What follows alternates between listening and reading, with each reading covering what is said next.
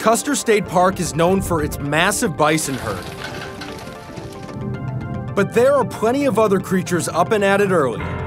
That is the advantage of hitting the road early. Prime time for wildlife viewing.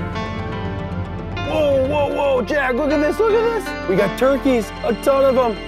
This is why you take the back roads, right here. Wild turkeys will congregate in flocks or rafters of up to 40 or 50 birds to protect against predators. They're loud and usually fast, but right now, we're at a bit of a standoff. All right, they're backing off. I think it's pretty obvious that the animals kind of run the show around Yeah, here.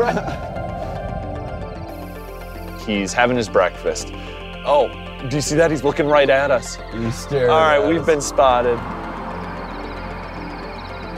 The 18-mile wildlife loop road through Custer State Park is perfect for spotting all kinds of animals.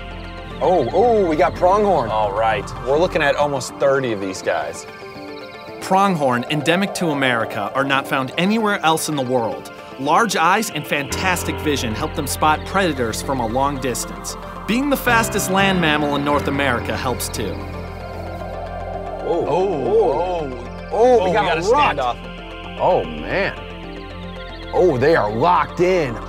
During their fall mating season called the rut, bucks will defend their territory aggressively. We literally have this one pronghorn who's just starting stuff with everybody. He's taking on the bigger males with antlers. He looks like he's in a little bit over his head. Most encounters end with one of the pronghorn being chased off. That is one of the coolest things I have ever seen. But, you see all those big brown spots up there? They're hard to miss. We got some bison. Yeah, that's exactly what I'm thinking. Bison have been roaming this area since prehistoric times. They are the symbol of the Dakotas and are sacred to the native Lakota people. Holy cow.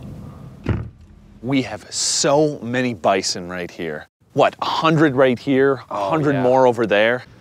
This was an animal that was hunted down almost to extinction. And now there's a ton of them.